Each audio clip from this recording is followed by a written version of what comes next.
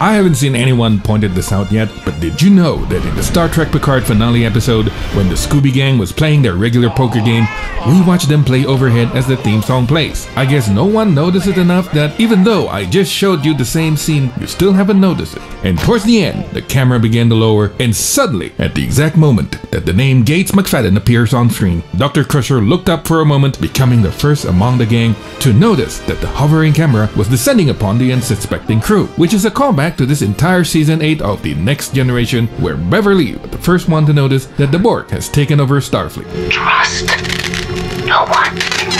Not even this video. Subscribe!